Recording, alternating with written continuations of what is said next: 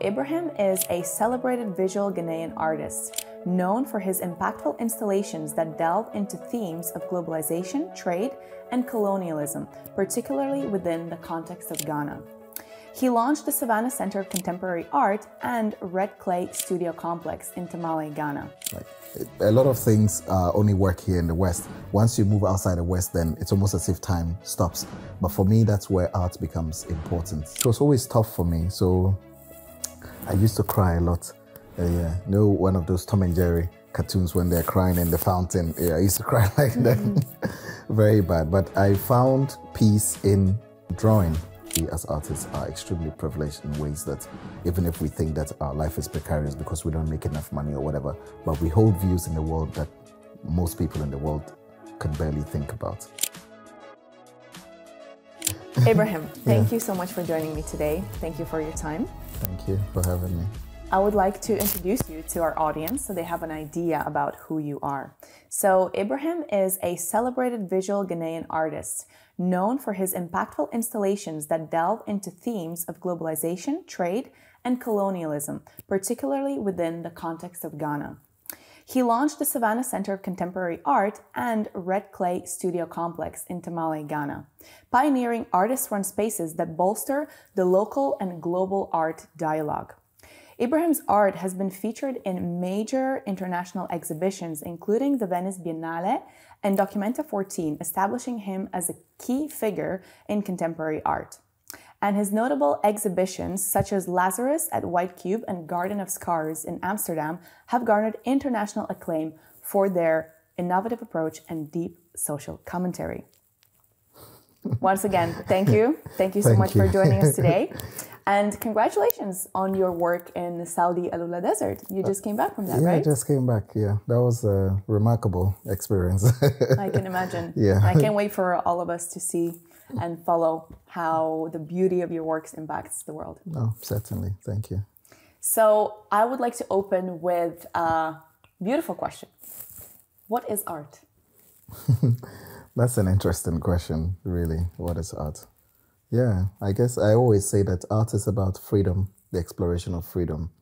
You know, sometimes in life, some things are bound within certain timelines. For instance, you have a society that maybe is trying to set itself free or trying to create several liberal points, things like that. For instance, during the colonial period, when people wanted their independence, things like that. And then so many things are happening, and then that independence comes, and then maybe there are crisis moments within it where people are not able to, for instance, I guess, carry on that freedom in a way that is distributed among, let's say, population and things like that. And then it creates all these different bubble moments. There are objects which are trapped in time, there are societies which are trapped in time, there are consciousness that are trapped in time, things like that. And then artists who are living within that society or who are born along say, okay, I'm going to look at all that has happened within history, and I'm going to find ways in which I can unearth because in a way, we as artists, we are somehow like archaeologists or time travelers in a way. We somehow always anticipate that we've seen the future, we've lived in the future.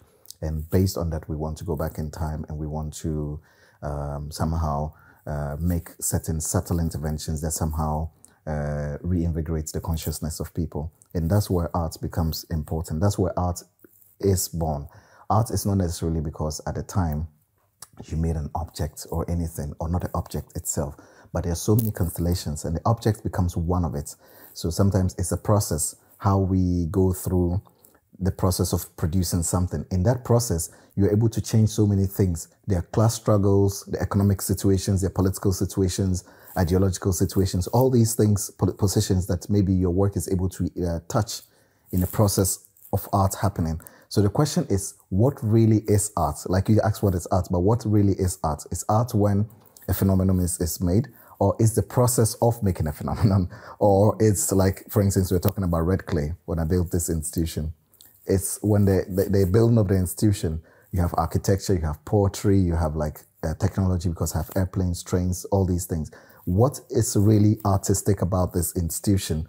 What is art within it? Is the art the things that are put together, the constellation, Or is it a process of putting the things together, the research, going to places, talking to people? So it's a very broad question. Yeah. And I think that's what contemporary art aimed for when it was birthed back in the 80s and all that. But as the 21st century has come along, we've come to realize that we're still somehow stuck to a lot of questions which were bound to the 20th century and before. And it doesn't really, because till date, if you're talking about, let's say, liberation struggles, like a lot of things only work here in the West. Once you move outside the West, then it's almost as if time stops.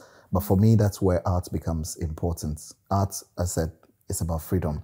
So it's constantly about how do we forge on in the world? How do we open up freedoms in places that we think that it might not possibly work, but it's a negotiation. So you have to take the conditions that exist in those places, the sensitivity and everything, and then you have to work along with it. Fascinating. Thank you so much for that explanation. And it broadened my understanding of art, which is probably a little bit shameful because my mother is an artist and so is my sister. But that was a very beautiful, eloquent, and broad explanation. And it also pointed out how incredibly powerful and impactful art is and can be, especially, as you say, in times and places where normally maybe you don't have freedom of speech and you cannot say things outright, but you're more likely to be able to create an artistic creation that speaks for itself. Yeah, it is. But for me, when I think about it, it's not so much about the artist, it's about the impact of the artist's work, like the thinking that the artist brings into any given society and how that can create room for people to think otherwise. Yeah, so it's not so much always about the voice and the vocal, it's always about position, because it's so much, for me, it's not so much about what you say, it's about what the impact of what you produce and what it means in any given time. Can you predict the impact that you're going to have when you're creating something? There are some things that you can predict, but some things you cannot also predict, because we're dealing with time here.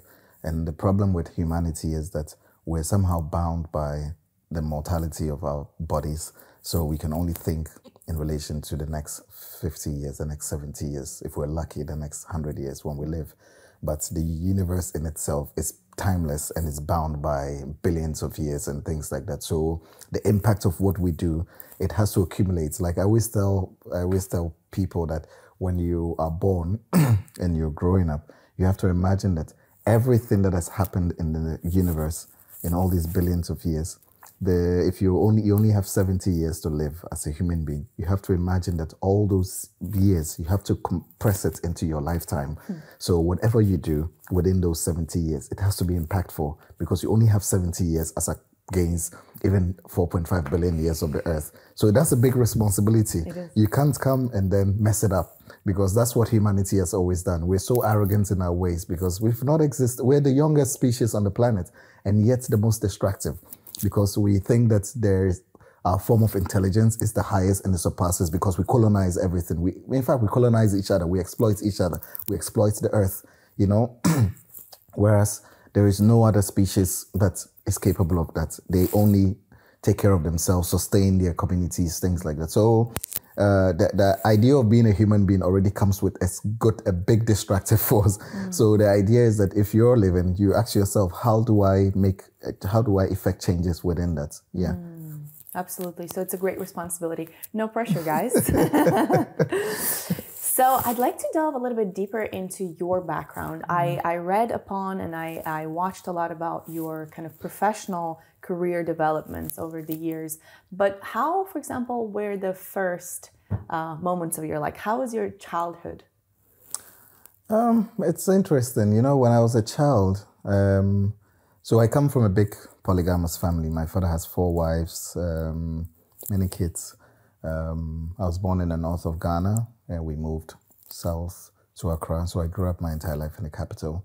I went to various schools, but at the age of 5, I was sent to a boarding school. So my siblings and I, we went to these boarding schools, but they were older, obviously.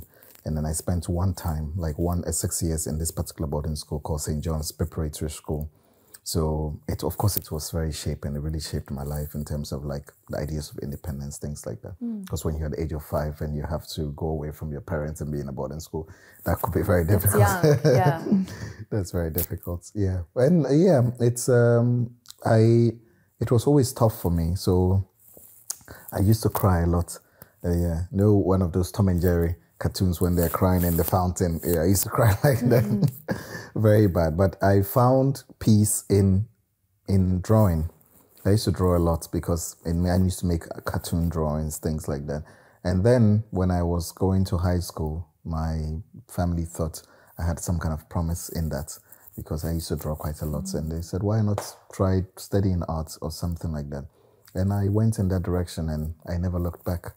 So for some reason, I always believed that my childhood trauma, the idea of being away from family and being at boarding school, was also that gift. That's where the gift of my life beyond came from. Because if I hadn't gone to a boarding school and I had gone to different schools, I don't think I would have developed that same passion for art or drawing the same way I did have for it when I was younger. Yeah. Interesting. So how, a typical maybe adversity is actually turned into an opportunity. I always love to hear those stories and how different people, whether go that route or not really, you know what I mean? Yeah, yeah. So how was the artistic scene at the time in Ghana when you were growing up? Were there any artists that you were looking up to that were inspiring to you? Was there, let's say, a career trajectory as a path for artists at the time? Well, I didn't have any real idea of what I wanted to do with my practice up until when I went to uni. Even in university, I did not really think that I was going to become an artist. Of course, I did like making art and all that.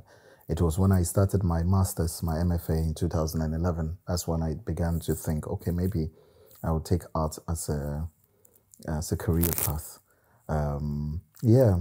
Of course, in undergrad, by the time, like when I was in primary school, we went to the art center. There is this cultural center all across Ghana. It's called the Center for National Culture. I think it was born in the 70s or something like that. And you can go there as a tourist to buy artifacts when you're traveling, touristic things. But you also have like local painters who sell things, their crafts and all these other things.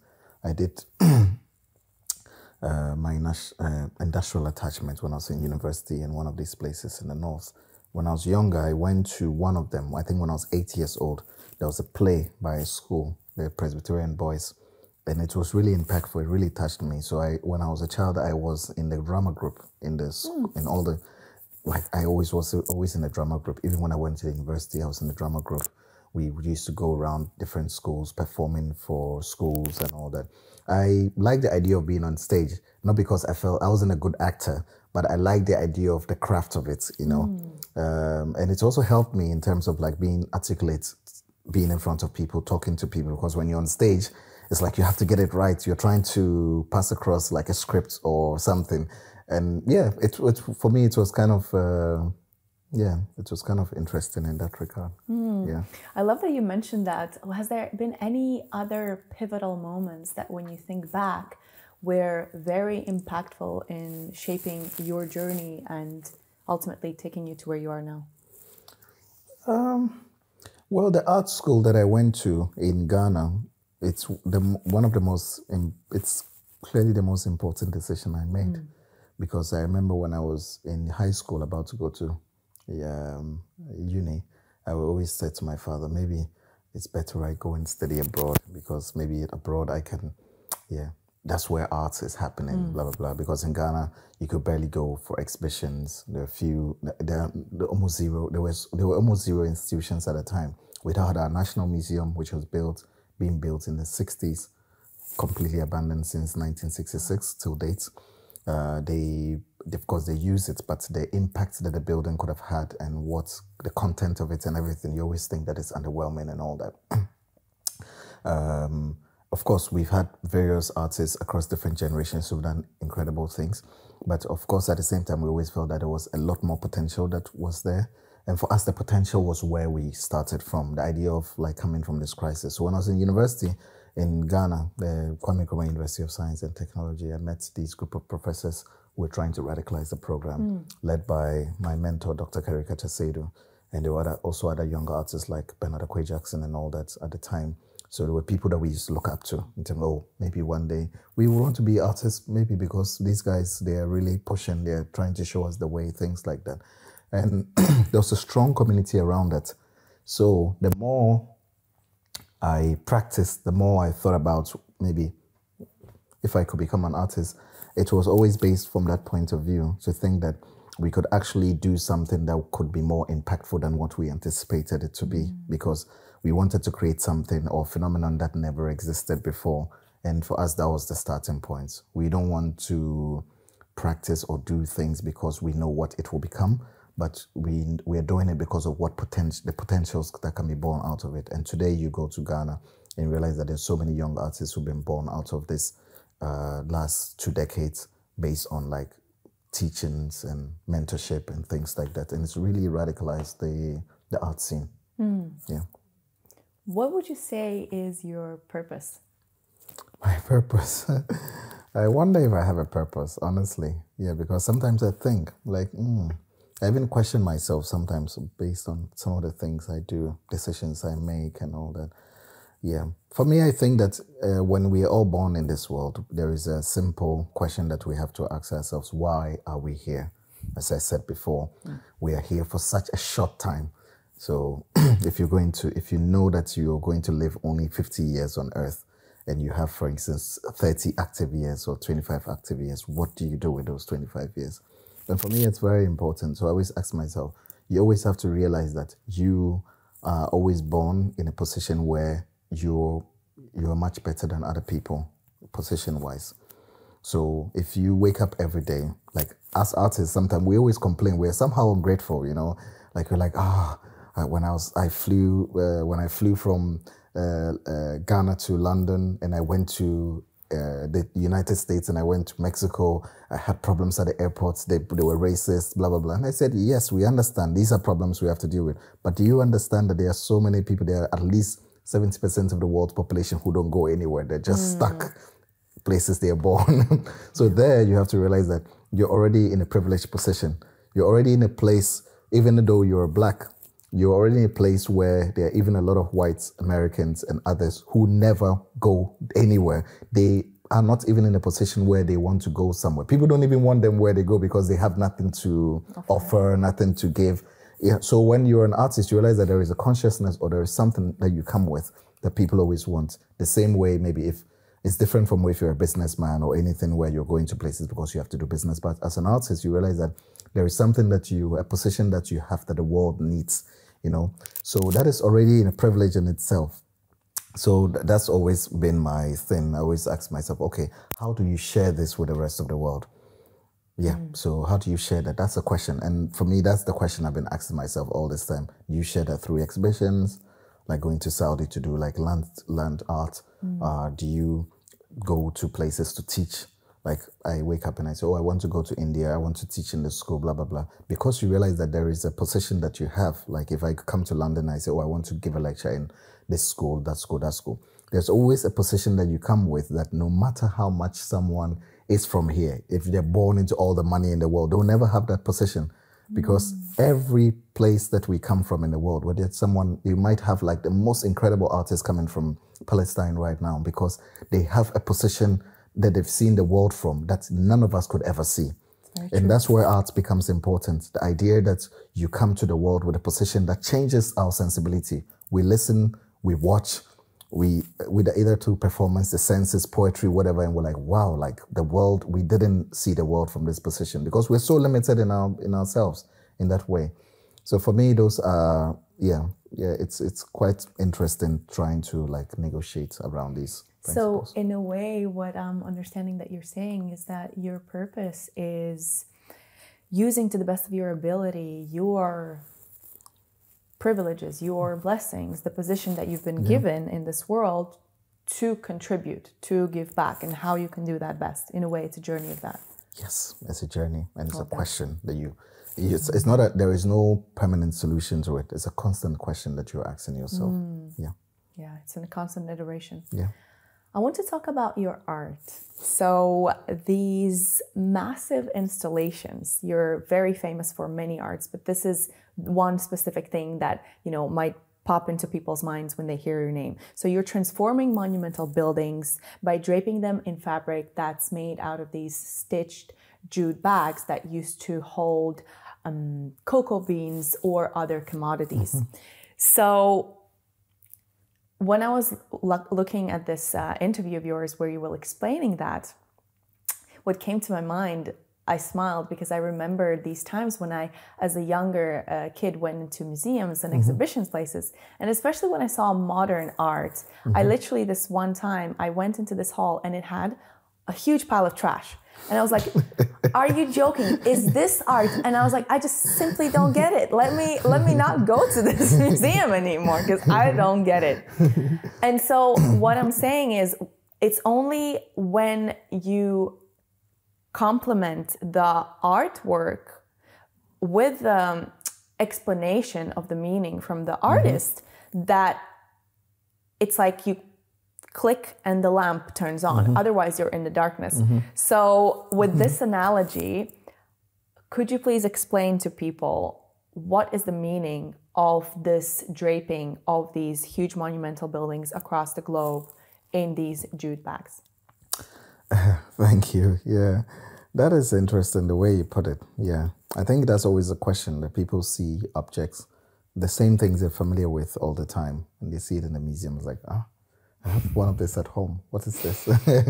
Yeah, but it's also because every object has its own life. And the way we use it, it accumulates its own memories and all that. The way we are born out of the universe is the same way every element, every atom, neutron, whatever, it's all embedded within these objects and all that. When if we're going to follow the theory of the Big Bang, when the universe was born into place, all the gold, the diamond, everything was born out of that. Our DNA, everything was born out of that, So at the end of the day, we have to understand that even when we produce things, those things have their own life, just as they have their own DNA as we do have. Just that our interventions changes the way that they are. And because we're a species of high consumption, we consume, we discard, we consume, so our whole mentality is about that. We discard and we're like, but this thing is no longer useful, let's throw it away. But what you're forgetting that thing has its own life. Yeah, you've already abused it by taking it from its raw form and converting it into an object or whatever. So for me, the question is that all this process that it's been through, how do we look at it?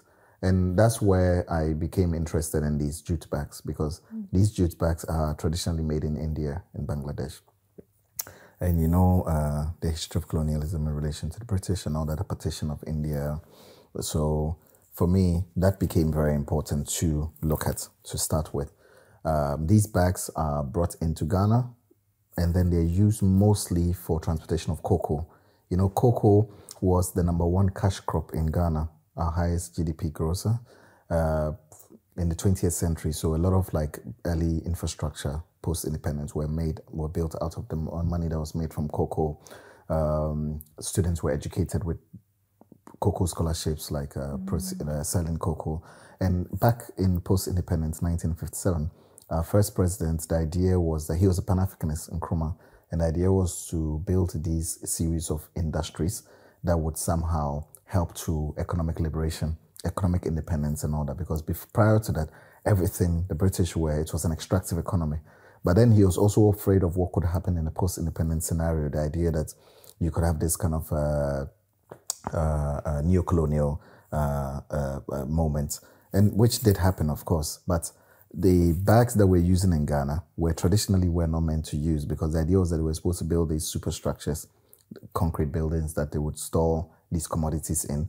They would sell them to international markets on our own terms, the continent as a whole.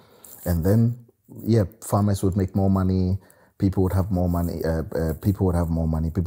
education would build more schools, would do that. None of that happened. Of course, World Bank, IMF interventions in the global south, it changed quite a lot of things. A lot of these buildings were privatized. So now it's better to import these materials from another country, because the contractors make a lot of money. It comes, they put the beans in it, the beans are sent off to Europe, So they'll send their cocoa beans to Switzerland or other places. They'll brand the bag Ghana Cocoa Board, Produce of Ghana. And the government is the only entity that is allowed to buy cocoa and trade it internationally. You know, we don't have processing plants, so we sell everything raw. So the farmers don't make enough money from it. So some of them end up having more children to help them in their farms. So at the end of the day, you have like, what's the name? Is it fair? Yeah, there's a... Fair trade? Fair trade. The idea that we're not using like child labor in these beans. But it's an economic problem. If you solve that, you would not have that problem. If countries had their own will to be able to process and things like that, they'll eventually certainly make more money. So what happens that at the end of the year, you'll have, let's say, the chocolate industry around the world making, let's say, almost $200 billion from selling cocoa, all kinds of products. I read that, yeah.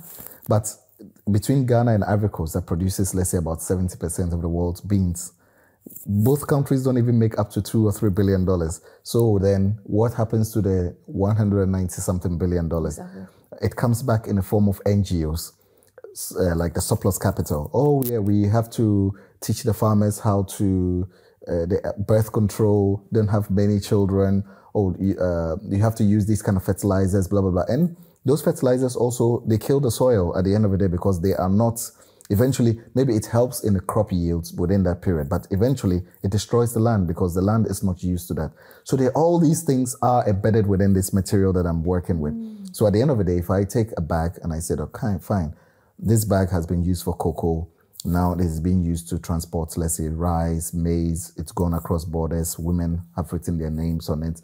The bag is beginning to accumulate memory. For me, the fact that the bag has been discarded once after being used for cocoa, which is on the international market, and now it's been discarded, and then all these local women who are like farming like local things that we consume locally, which the world doesn't really care so much about. When we're beginning to consume these things that the bag is now the vessel and the container of, the bag begins to live, for me, in my opinion, even more than it was when it was used just once. It's like when you have a shirt that you wear so many times that you become so attached to it, you know, and then you have that shirt that is in your closet that you're even afraid to touch each time. You're like, oh, I only wear this to special occasions. For me, it's much harder to discard a shirt that I've worn for a long time because there is a soul. You feel like there's a part of your soul in it. And that's how I feel about these objects, because each and every one of them have these souls embedded within them. And then when we begin to put them together artistically, sewing them and then draping buildings with them, I feel like there is a dialogue or relationship between the architecture and then this material, because now it's one bag like this and you're putting thousands together. And normally this bag is just supposed to contain something small in a moment. And now you're putting it in such a way that it covers an entire building. So what happens? What's the relationship now? Because now this bag was supposed to contain something very little, and now you've made it in such a way that it covers the entire world. So our relationship to that simple, insignificant object, which we don't know we're thinking of, suddenly you see it and it's overwhelming. Like, wow, like how is this possible? You begin to think, but all the house, and that's where, for me, again, art becomes interesting. Because the art now is that how is this possible? One, from an ideological perspective, and two, also from an artistic perspective. How was it made? Who made it? How are you seeing it? The palette, the visuals, the sound that it makes, even your own relationship to it. Yeah. So there are so many readings and meanings that one can make out of these interventions. Fascinating. Yeah. I'll use that word once more. And it's only not until you speak to somebody that created that they can show you and broaden your perspective and show you all the many ways that you can actually look at this object. So it's very valuable, again, to have you actually explain that. And I'm kind of following your story, and it sounds like it's a beautiful relationship because you are covering these buildings that were partially funded by these cocoa beans that these bags contained, and you are reminding the world where, in fact, this funding came from, partially. But also, on another note, it just sounds like you are giving something more. So once they were the beans, and now it's the discarded material byproduct of this bean cocoa production, And then once more, you found another use to it, and then you're giving it back to the Western world.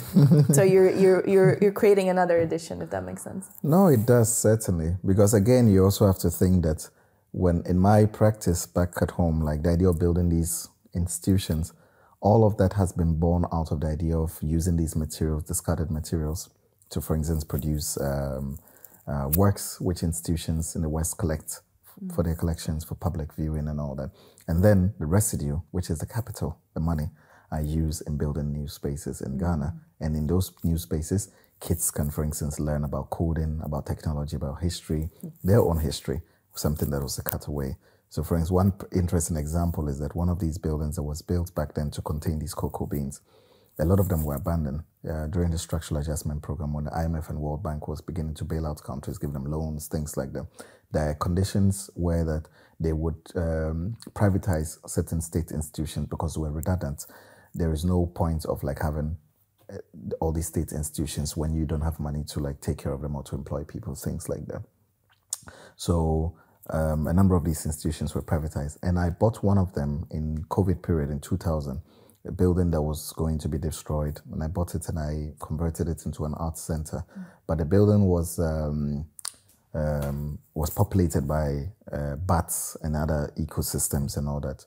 And I thought this was brilliant. Why not leave it? Because at the time, COVID, everyone was saying that, oh, but the bats are the ones that are giving us... The bad guys, yeah. The bad guys. And I was like, no, humanity is, we are the problem, not no one. We are the problem of all of this. You know, we are self-destructive in that way. So we cannot blame all these other species for the problems that we have now. So I decided to leave the bats in it, so in such a way that we could cohabit with them in terms of even interventions, how we could relate to them in the architecture and all that. And the money that I used in buying the building was money that I got from selling these jute sack works, which were the content, which were the beans, were once supposed to be in these buildings, and it wasn't. So it left this void in the building. But the void also allowed for the ecosystem to flourish within it over half a decade. And from 1966 to 2020, 2020, when COVID happened, within that period, imagine the number of living organisms, ecosystems in the world that have gone extinct because of humanity's destructive force. Yeah, all the species that have gone almost extinct is because of hunting activities, climate change, blah, blah, blah. So then we are looking at a timeline where there's been like a huge destructive crisis happening and we barely think about it. But at the same time, you go into a building and realize that there are bats, there are snails, there are all these things, there are bird nests. Nature reclaiming its own. Yes, exactly. And then for once, that is a chance for you to think and be like, okay, maybe this is a time to rethink about our relationship. But for a lot of people, they're like, oh yeah, let's get rid of them, because the first thing about human beings is always to colonize, to think that, oh yeah, we are in charge. But I said, no, let's pause, let's think about this, let's leave the bats in this building, and then let's see how we can cohabit with them, how it can also teach us about ways in which we can use the space, because the void, it's like delving into the grand cosmos of the universe and going through like wormholes and other things and realizing that there are ideas of time, of physics, of anything that we never even had any idea of. And for me, I think that is where, the residue, the idea of the residue, which is like money. Money is one of those residues, but there's also political and scientific, archaeological residue. All these things are there that the artist can also borrow. And for me, anything aside economic, that also has to do with like ideological and everything. We can borrow that, or we can use that in order to be able to change the positions that we hold in this world. I love that. And I love how you're really adopting this mindset of circularity, where it's exactly the opposite of what is the mainstream still thought of process, which is new is always better. And if it's old and it's worn out, then it's time to throw it out. So it's very much the opposite. And you're just finding ways to breathe in new life into old objects, to transform these derelict buildings and what others might call trash and something that they want to dispose of, potentially also contributing, some carbon emissions and other, negative impacts for the environment. You're finding a way to not only save them, but you're also finding a way to add value to them. both economic value and artistic value that then goes on to inspire, the newer generations, the communities around you. So that's really powerful. And I guess my question then is, what needs to change in people's mindset for more people to adopt that way of thinking, especially in African countries where that's most needed? Yeah, I guess it comes down to the question of education also again. Yeah, I think the idea is that we need to be able to invest into more institutions that are more politically sensitive. Not really so much politically correct, but politically sensitive. And also that's, is always willing to relearn, reteach itself, expand its own views, and then also willing to take the views of others. In a way, it's a collective thing at the end of the day. Even when you have like a school, the idea is not that you have a school where you have all the knowledge and then you give to the students or things like that. The idea is that you create a series of constellations that allows both parties to always learn. Even the entity itself has to relearn itself. It's like it has to change its form, its position, and things like that.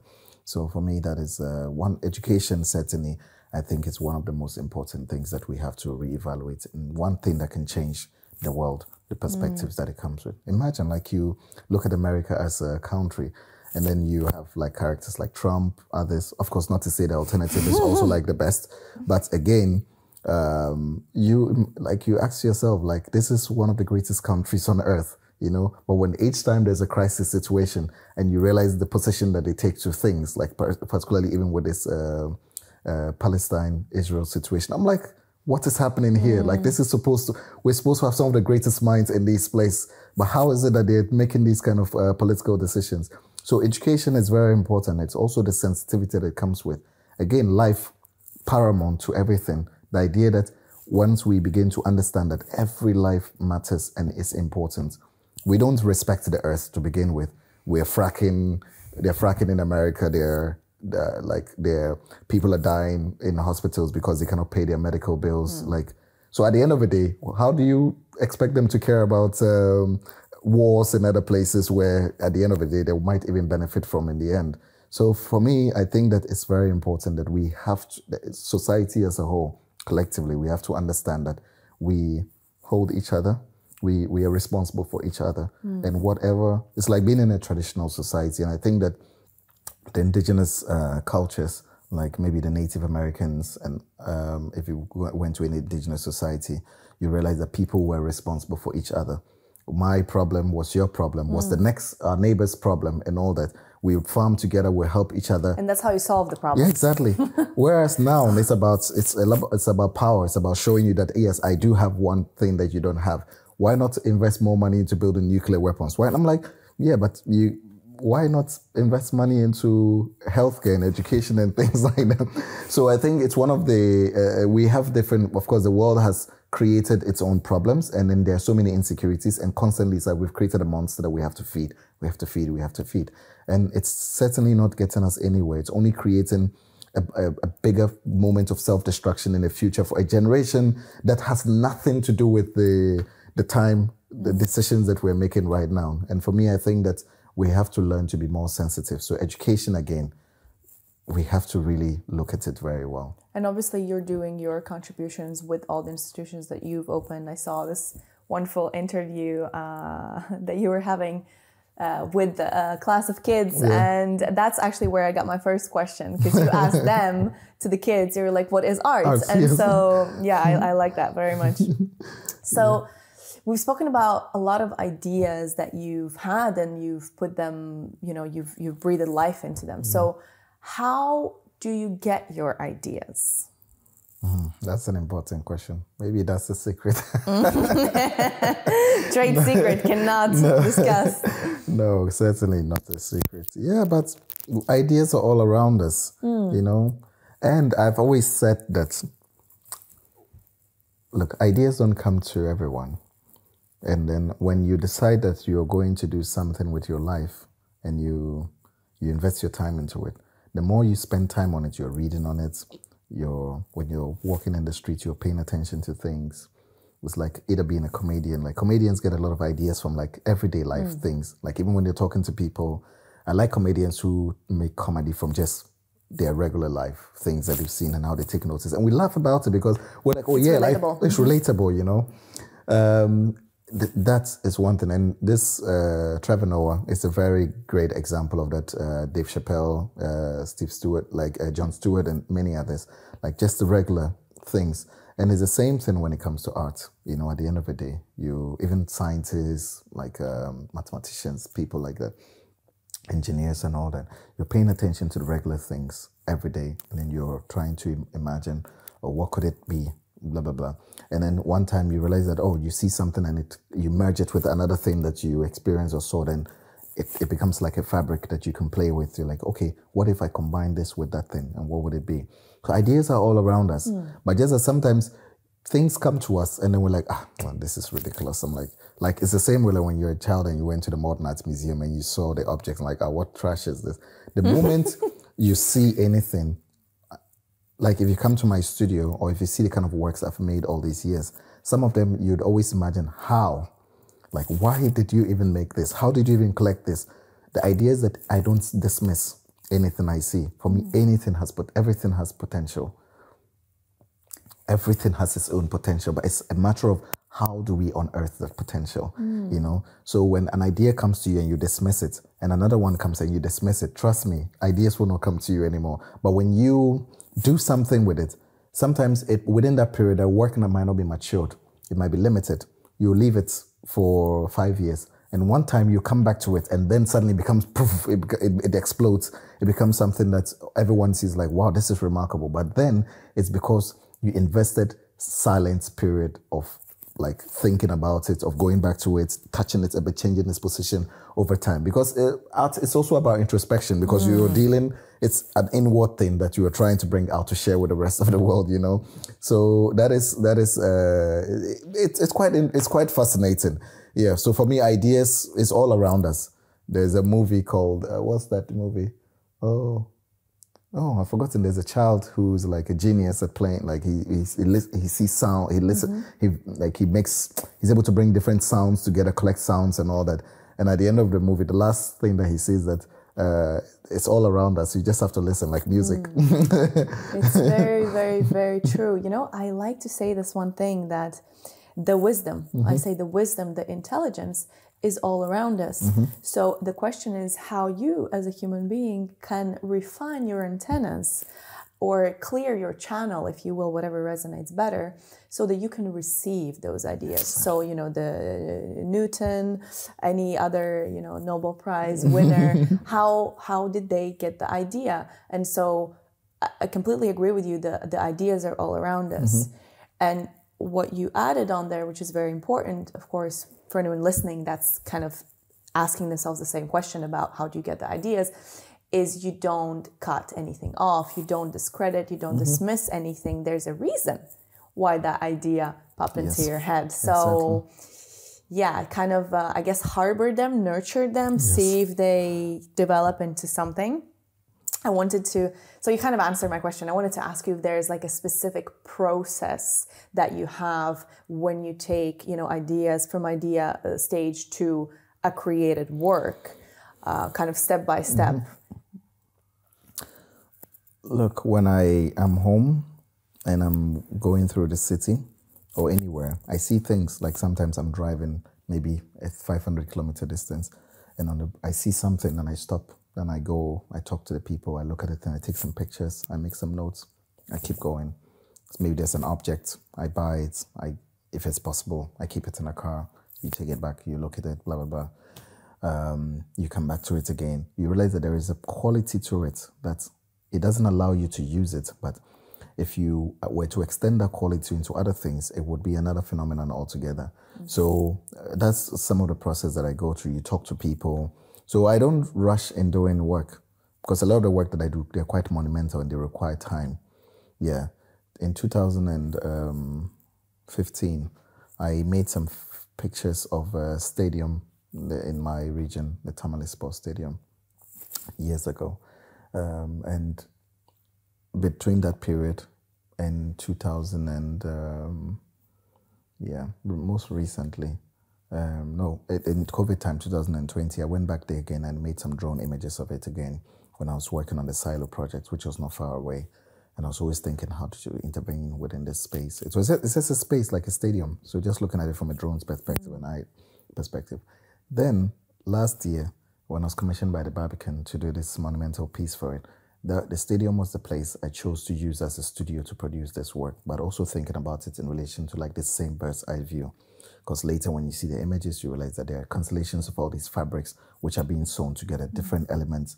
So we're working with like 400, 500 women every day to sew this material together. So gradually you see the material transforming, like the pitch of the stadium. You see the poles, you see like different fabrics in different spaces.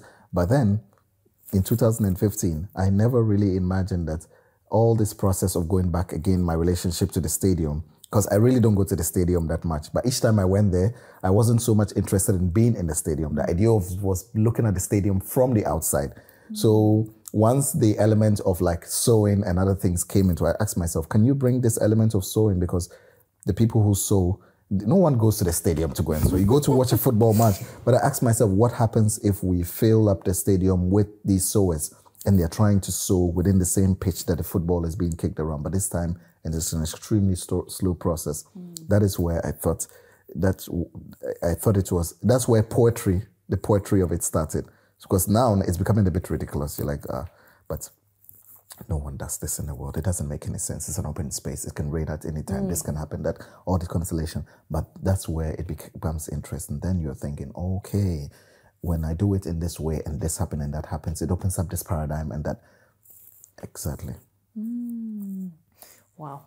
This is why you need to ask the author about the ideas, because one would never ever know. So speaking about artists and of course artists' questions and aspirations, do you have, first of all, any advice for starting or up and coming artists in general? Yeah, I guess it's a matter of identifying what you want to do and staying true to it. A lot of people want to do things, but they don't know the direction. It's about direction. And also I think that in most cases, most people start, because if you're an artist, there are different types of artists, I always say. If you want to become an artist, you can either become an artist that is of global recognition and significance, where you can do this and that, you can impact people from all around the corners, or you can just be an artist that produces work that is beautiful, that people want to buy and hang in their homes, blah, blah, blah. There are different types of artists and artists that you can become. Sometimes you can be an artist that we can separate your work from your political ideology and everything, whereas some artists, their work is the political ideology or things like that. So first and foremost, you have to ask yourself, what kind of an artist do I want to be, and what's the impact that I want my work to do or to have? And then based on that, you find people that you know that they align to your thinking. And if there's a possibility for them to mentor you, why not? No matter how difficult these people could be, you have to negotiate with them. Everything in life is about negotiation, you know.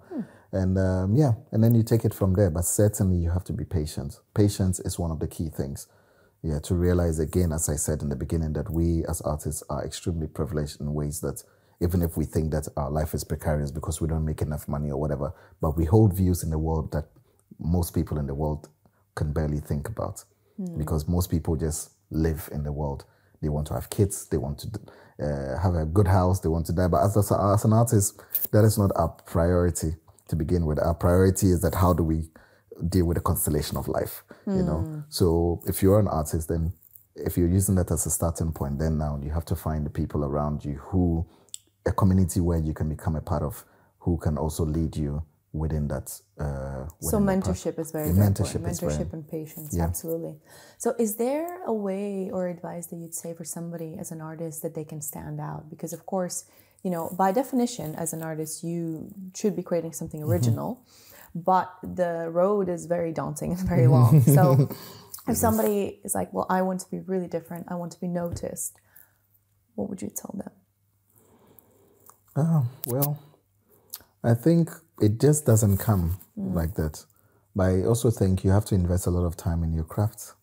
Yeah, you have to respect the crafts that you find yourself in, even to begin with, I imagine. So if you're doing something, it could be drawing or whatever, and you realize that there's a subject matter that maybe might not be too popular to touch upon, that you think that is, you can do something with it which can actually change the way we think about art or the history of things and all that. Why not? It all starts with a risk.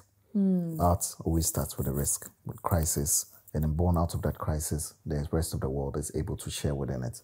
Yeah, so certainly I think that as an artist, we have to be willing to take like big risk, particularly with regards to how you produce your work, subject matter wise and everything. Yeah. So what I'm hearing as well is you're saying that a person has to be very, very authentic, very vulnerable, and be able to go down paths that, you know, a conventional person would never. Exactly. That's literally the job of the artist. Yeah, Yes. vulnerability is very important when you're doing art. Art is not a macho thing. It's not about showing that, yeah, I'm great, like in many things. Oh, I'm wonderful, I can do this. No, it's about showing that, no, this is hard, this is difficult. What I'm doing is actually, because most processes that artists use, it's like, sometimes it's 50-50. It could work, it could not work. But then when it works, then we all see it and we're like, wow. So when you see that thing, you're like, oh, wow, like this is so beautiful. Then we go through the process and like, oh, the artist had to use resin, had to use this. Like when I just came from Lula right now, there was one of the artists' work, a seal, where she makes these resin sculpture. They were cast in 3D and then they had to pour this resin on it. When you see it, it's sometimes difficult to notice it because it looks just like the rocks, the canyons there with all the pattern. It's incredible, you know. And then when you see it just like that, it's very difficult to know what the process, but because I was there and it was just a few meters away from where my work was, so every day I would see the process of them making it. I talked to even the guy, there was one British guy who came from here he was a resin expert. There's a company here, they mix the resin and they do the pouring and everything. And they have to do it over days and days and days. So each time I see it, I've seen the process and everything. So my relationship to the work is very different. I just don't see it as a beautiful thing. I see it as something, it's almost like I witnessed the birth of the universe or the earth in that way. And I think that's where, yeah, exactly, the vulnerability within that, because that could have gone any way. Yeah, but the fact that they were able to manage that chaos, as difficult as it was, the technique. And then now we see it and we're like, wow, like this is incredible. But then if you could go back in time, anything could have happened because they only had one chance to get it right. So from that perspective, I'm almost hearing that, yes, the artwork is, of course, the finished product, as you say, but equally, if not more, the artwork is also the artistic journey that went from 0 to 100 to the finished product. So I guess I have a question. Shouldn't it be a good idea to somehow share or display the creating process of most artworks? I think some artists do that through either giving lectures on their work or whatever. But I think that in most cases, people are obsessed with the products. You know, that's the world that we live in. So you say they wouldn't care? Some artists don't really care about it. Some do. Some are focused on the process because it's the process of making something. That's where politics becomes important. That's where our relationship to things or the relationship between things become important. So in that case, it becomes like extremely significant to pay attention to.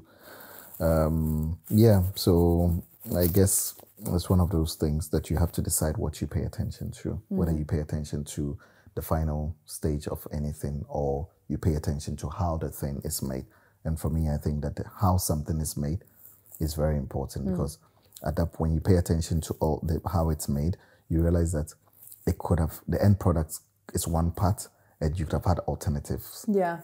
Many other things could have also been born out of it. So then you begin to you speculate on other potentials. Yeah. And for me, those potentials that's what drives you as an artist. Then you think, okay, when I finished the work, it became this. But then if I had done one of this or that, it could have become this. So that's why the butterfly effect. Exactly. So as an artist, you realize that like for me, I have one idea that I'm working with, but then I can show you that same idea in 1,000 different folds. Because each time I go back to the original idea based on experience I have, and I'm like, okay, fine, I could change in this direction. Okay, I didn't consider sound. I didn't consider this color. I didn't consider this element. I didn't consider smell. I didn't consider maybe the heaviness of the objects in relation to this. So the more you begin to think about it, the more you realize there's just one single idea, but then you begin to unfold it in many different forms. Yeah. Infinite possibilities. Infinite possibilities. It's like the jute sack.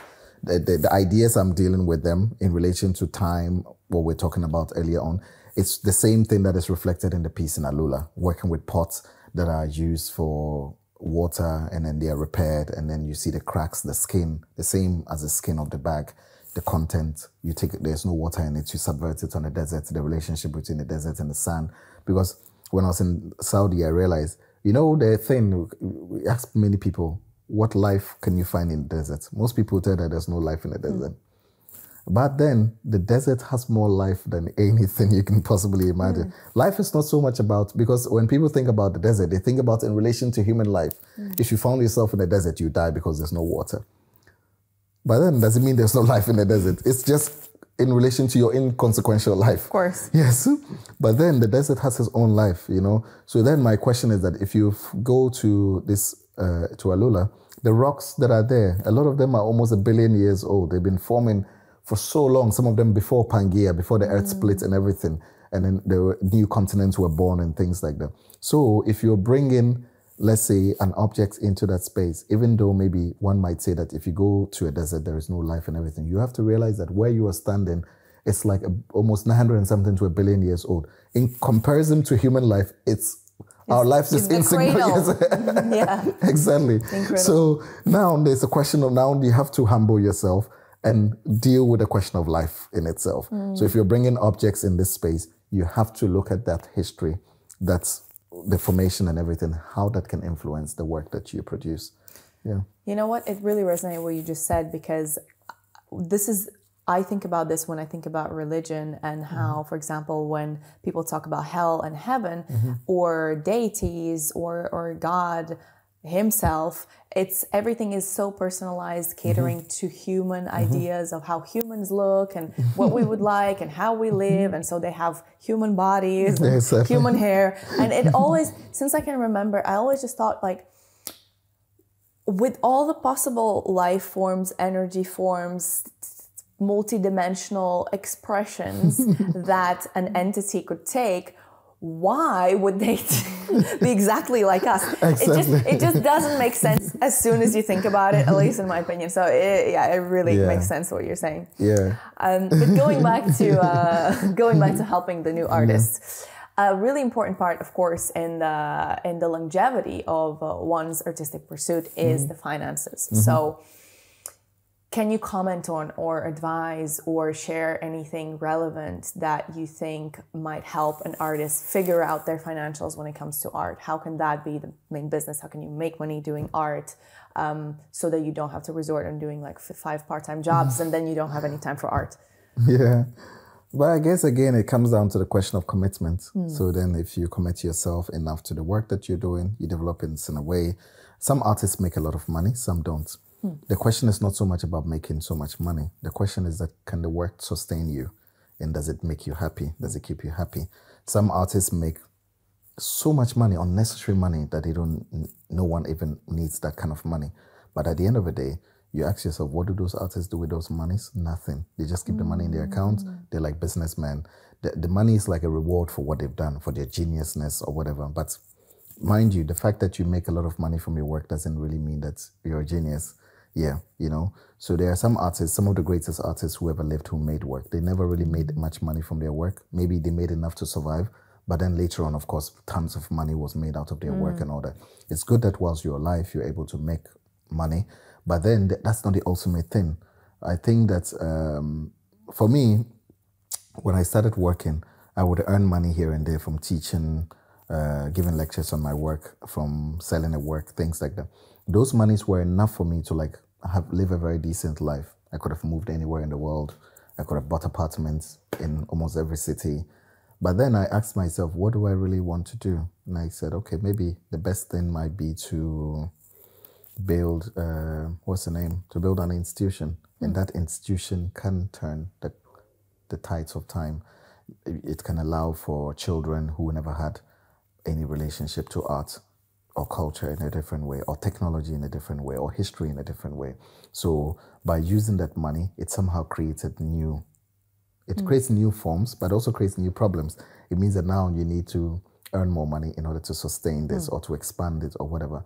But for me, that is where arts became more interesting. That idea that we decided that we had managed to escape that precarity, because I certainly make more money than any of my colleagues who maybe I grew up with, or things like that. But at the end of the day, I almost don't have money all the time, because every money that I make, I put it back. Because when you're an artist, it's a bit precarious. As you said, you have to do several things sometimes to make things work. But what happens when you get to a point when you don't have to? Then you maybe only doing art, but then again, you invest everything about the art back into the space or the world, and then it puts you in a precarious position. But then it opens up all these positions for people to experience the world in different ways. So the precarity, again, you might be precarious, but then the fact that you've sacrificed your luxury for the rest of the community around you opens up other possibilities also within your own mind. So for instance, you see things that happen or manifest through that, and then it gives you different ideas as to how you can do other things, and then that becomes also a success, and then you invest it to other things. So for me, it's that, again, as I said, it's the negotiation. So as an artist, you can really sustain yourself from the work that you do. But for me, I've always imagined that when you manage to get to that point, the other question too, again, now is what do you do with it? Do you sit on it? Or do you, I don't like using the word gamble, it's not a gamble. Do you redistribute that and see what and how manifests? Yeah, yes. Absolutely. So I love that you say this. I led this vision board workshop yesterday, and one of the areas, of course, very important to everybody in everybody's life is, money, having enough money to live the life that you want. And I specifically said to everyone that it's very important that they don't focus on specific idea of the money itself, but rather focus on what it will transform into when they have that. Because wanting money for money's sake brings nothing but infinite desire, because there's an infinite amount of money, of course. And also, it's a very empty desire, because money in and of itself is nothing but a couple of zeros or a piece of paper or a piece of metal. Yeah. So what really one should focus on and envision and, clarify at least their goals and desires around is what that money then turns into. Is it a foundation? Is it a house? Yes. Is it a garden? Is it your retired parents? Yeah. Is it, you buying clothes that you love, traveling the world? Whatever it is, money is a conduit. So you know how they also sometimes say, rich people are bad, or these people are bad. But money is just an amplifier. So if you were, an asshole, before that you're gonna be a 10x one with 10x money, right? Or if you're a really, really nice, generous person, you're just gonna be 10x, more generous with the money that you have. You put it right, because money sometimes only amplifies the person that you are. If you a terrible person and you make money, then you become a much more terrible person. Yes. You become a monster. Yeah, but then you realize that people who want to share even when they don't have, and then they make money. And then, of course, there are some cases where people are very humble and they get money and suddenly they become, but it's also the case where there's always that desire, when I have money one day, I want to do this and that. But and then what? Yeah, exactly. And then what? Yeah. Yeah. So whilst we're on the topic of finances, I actually was curious, how, in your case, for example, how do you make money? Is it that the cities pay you to make these amazing installations, and so obviously you're adding value, people are more tourism, people are coming to see them? Or is it that private collectors are buying your works, or they're kind of ordering you to create an installation for them? Or how does that work for you? So there are different things. So one, you make drawings, whatever, sculptures, that you work with galleries. You give these sculptures to the galleries on consignment. The galleries sell them, and then you make your money, your part of the money. The other ones, institutions commission you to do a work and a project, and then they pay you a fee for the project. And then like the cities. Yes, they pay you a fee for the project, and then sometimes you're lucky that someone wants to buy the work or part of the work, things like that. Is that possible? Yeah, it's possible. With the huge sometimes they want to buy a part of it. So those are possible also in situations. They're like, oh yeah, we like this project, but can we get a part of it? They're like, oh yeah, maybe I can make a site-specific work for you, and that would be the only time this work is ever made. You're the only one that has it. So the people are not buying the entire work, but they're buying the exclusivity to the work. So it might be a small thing. It might just be this, but then they might pay, let's say, 100,000 or 200,000 for it. Because it's not based on the size of it. It's based on the rarity of it. The idea that they own it now. Of course, they don't own the idea, but they own that specific moment in time in your practice in terms of what you did. Yeah. So, or you go and teach a lecture, give a lecture, and then they say, oh, we'll pay you $100, we'll pay you $200. So all these things come together. Yeah. And then at the end of the day, you're like, okay, fine, this year I earned this and that and that. What do I do with it? Understood. And so these huge, again, installations, I saw you had a beautiful one in Milan. How costly is it to actually produce that, to create that? Well, it depends. If you're producing a work from scratch, sometimes it can be quite expensive. Some of them could run into like at least 50, 70,000 euros. It depends on what the project is. But that is just a production from the artist studio. But you can also be looking at, for instance, some of the, like I did this project in Germany recently, and the entire project cost almost €500,000. Yeah. Not to say that the artist gets €500,000. Of course, the cost. The cost. So, for instance, maybe the production of the work costs, let's say, 50,000. Maybe your artist fee. Normally, the artist gets the lowest of all the amount. The artist is paid, let's say, 10,000 for the work, for his labor into the work. Maybe you have some assistants, they're paid so and so X amount. And then now the money goes into transportation, into installation costs. They need architects, they need engineers, they need planning permissions. So by the time everything is done, you realize that maybe $500,000 has gone into the publication, blah, blah, blah. So it's an entire system, you know. So even that work, I remember what happened. The city, you know, it's a German city where, you know, they used to have all these big shopping arcades and all that, and people would go and do shopping, things like that. That culture is dying now because of Amazon and all that, because people really don't need, there's e-commerce, people don't need to go to a shop, things like that. So a lot of buildings are being closed down and people are losing their jobs. And it's going to be quite frustrating for people in the city, seeing like the city which once had all this glory suddenly is dying off. So when the city announces that, oh, we're going to spend this amount of money to commission an artist from West Africa or to come and do this project, people will get angry. People are like, how can you spend this amount when we need a gym, when we need this and that and that? People have their priorities, you know? So then someone goes online and makes a comment saying, we're going to burn this work at the building. The city will panic. Like, oh no, we don't this cannot happen under our watch. We're going to invest money into security, into this, into that. So at the end of the day, we need a security company that can watch over the work in the period. How much is it going to cost? $150,000. We need this and that. So at the end of the day, there are cost of things. Or there was another case where there was a project in Germany, again, where they were afraid of someone setting the building on fire with the work, blah, blah, blah. So they had to rent a pump from Switzerland, which was connected to the installation system, where if there was fire, water would come down the building and quench the fire, blah, blah, blah. The idea of that insecurity alone cost the museum 50,000 euros, just a pump, which was never used. It was just a security measure, you know? Incredible.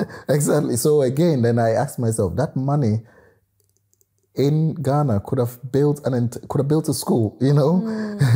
So for me in Ghana, when I'm doing a work in Ghana, and I go to the space and I'm like, oh, I want to do this and that and that and that. Like, okay, fine, let's do it. What do you need? So I need this, I need that. And then the fire department is like, oh, how can we help? And like, oh, I need this and that and that.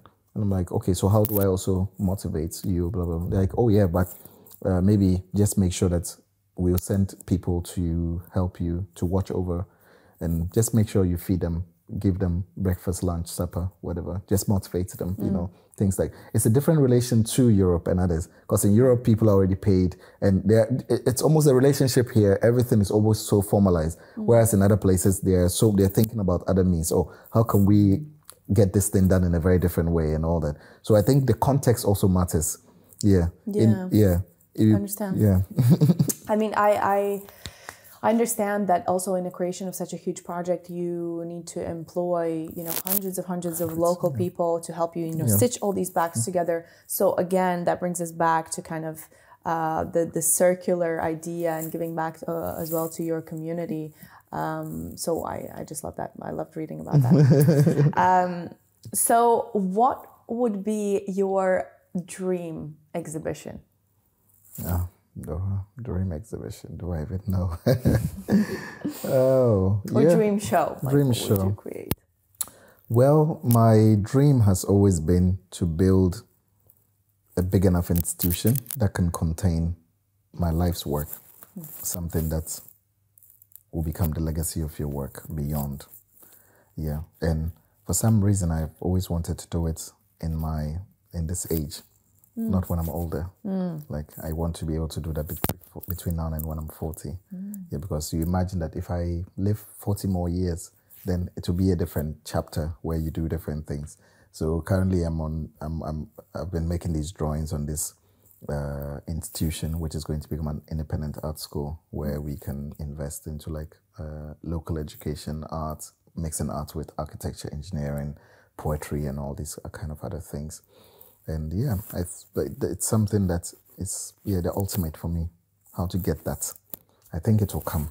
Every year, I'm inching closer and closer to it. It's an economic problem, not more like so. I need to be able to make more money in order to be able to set that off. And I think once it starts, it's just a matter of time until it's done. What would you say, or what do you think is the impact that your artistic career is having in your country?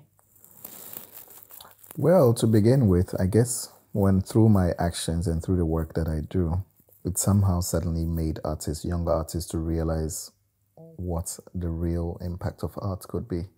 So before, I think it was more or less about whether you've made a beautiful exhibition, you've done a beautiful work, but now it was more or less about the impact. What is the work and what does it do? What is the function of it? What does it really do? Or what's the process of it? How does it change our perception of time, our perception of reality, things like that? Yeah, and certainly. So I think that is one of the sensibilities that is brought to the world around. And I don't take that for granted. Yeah, I don't take that for granted, honestly. So certainly, I think that my work has had that kind of an impact on the generation. Mine and, let's say, an older generation. Because even now, I'm going to see like a 95-year-old Ghanaian artist who lives here.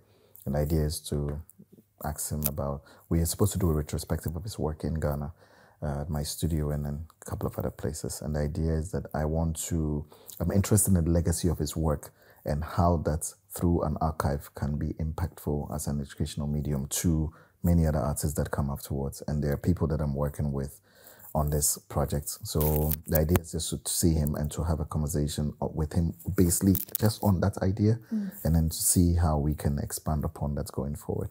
Yeah.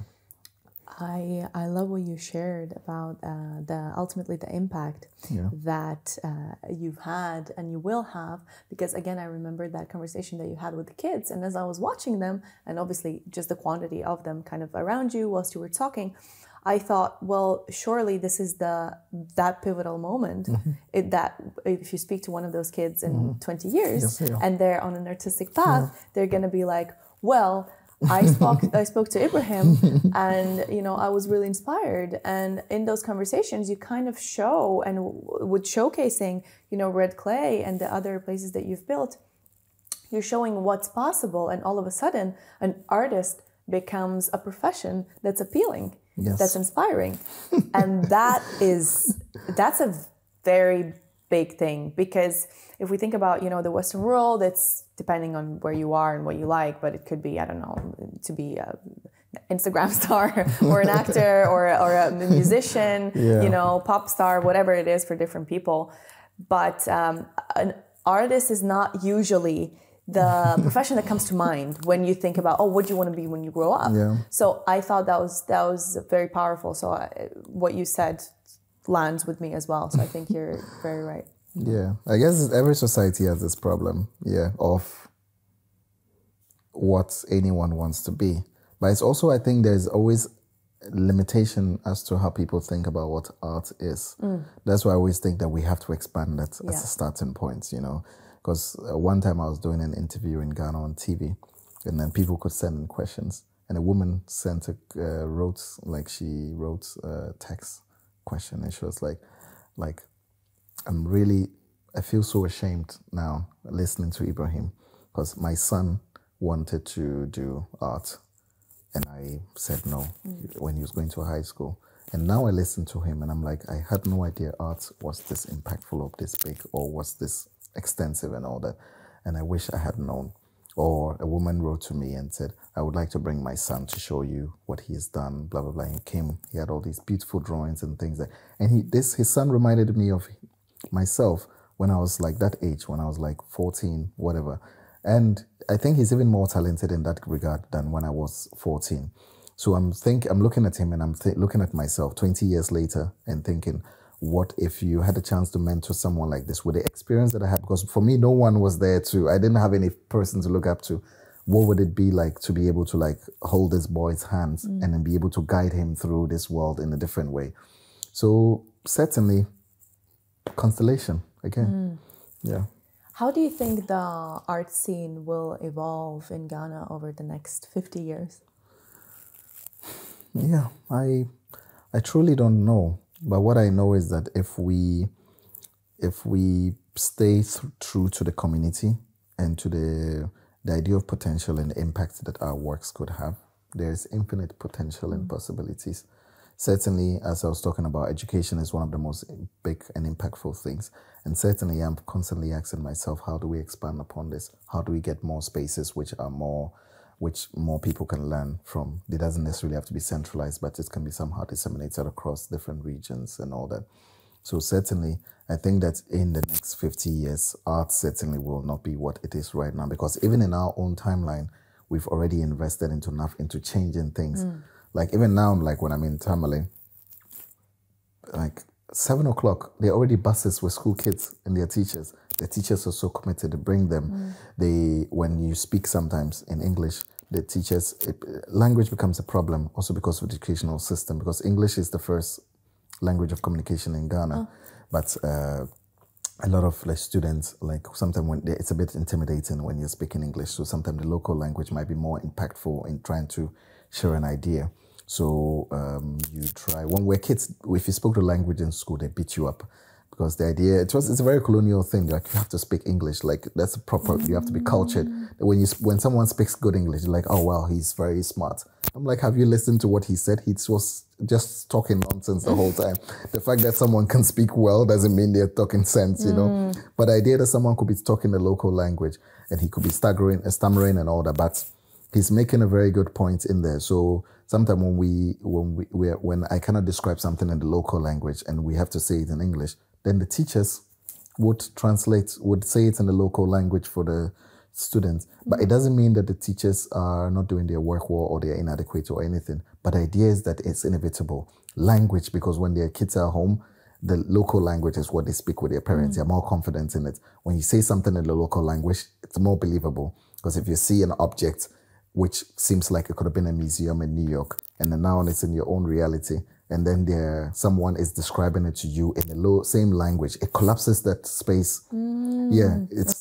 It's because English somehow makes it more strange, because you need that language in order to access it. But suddenly, because you have the same language, we're using the same language to access the same medium, which for so long was somehow removed from your context and all that. It makes more sense. So the kids are more free to ask questions. It's like nowadays it's like their playground, you know, because now when they're asking a question, they're not afraid, because when you're speaking English, a lot of the kids are afraid that they might make mistakes and their colleagues will laugh at them or they will not get it right. But the idea is that no, you're trying to let them know that even we that are doing this, we haven't gotten it right yet. Honestly, we have not got it right. We are only trying to ask ourselves a fundamental question. And I think more artists, not just in Ghana, but around the world, need to ask themselves these questions or need to be in the state of consciousness. The more you ask yourself these questions, the more you do things, the more all these possibilities open up for other people in a far distant future that we cannot even begin to grapple. Very powerful. Thank you for sharing that. I'd like to wrap up with a really open-ended and inspiring question. If you had a magic wand, how would you use it? Do I know? I already think that we have a magic wand. Yeah. Yeah. It's very simple, everyday lives that we live. But certainly if I had a real magic wand, yeah, I always thought that I'd make the world a better place than it is already. But then already we try to do that through our own work and everything that we do. On the personal side, there isn't much that we need. I would have never had a magic wand and said that, oh, I wish to have more money. I wish to have, But then it was, I think wisdom, I've always said this to people, that wisdom is the greatest thing that anyone could ask for. And certainly I think that I always say that I wish that I had more wisdom, both now and in the past, because I feel like I'm one of those people that believe that time is a continuum. And then though we've lived, our past selves are still living and trying to catch up with the time that we're living in. So certainly if I wished for wisdom, I would have wished for wisdom throughout my entire life. And maybe that would have impacted me in my time now based on my past. Maybe my younger self would have been more wiser, which would in fact affect my older self. Yeah, so certainly I think wisdom, not just for myself, but the entire world. That is something that we need. We don't need more resources. We don't need anything. We just need more wisdom. We need more care and other things. That is the greatest gift that humanity can. So not only intellectual, but also emotional wisdom. Emotional wisdom. Empathetic wisdom, yeah, absolutely. Exactly. IQ and EQ. Exactly. We need a lot of EQ exactly. in the world. Exactly. Absolutely. Agreed. Thank you so much, Ibrahim. Thank you for your time. Beautiful conversation. Dana. Yeah, thank you.